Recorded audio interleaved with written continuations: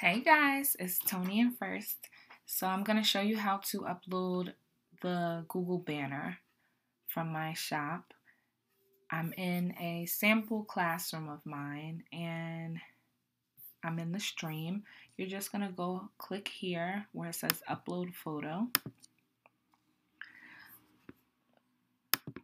Select it from your computer. It was in my downloads, so I'm going to one of the banners that I like. I really like this one. Open. And now this part, sometimes it's tricky, but make sure that how I pulled it, well, I probably don't have to do it right now, but you're just going to resize this so that it shows as much of the banner as you want it to show. For me, I wanted to show the whole thing, and I did size these correctly for you guys, so the whole banner does fit in there.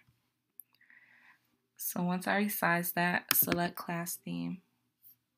And it's up there. Now this gray shadow will always show on there, unfortunately, but it's so much cuter. Like, I love that. And then one more thing you can also do is where it says select a theme, you can, oh no, this is something else.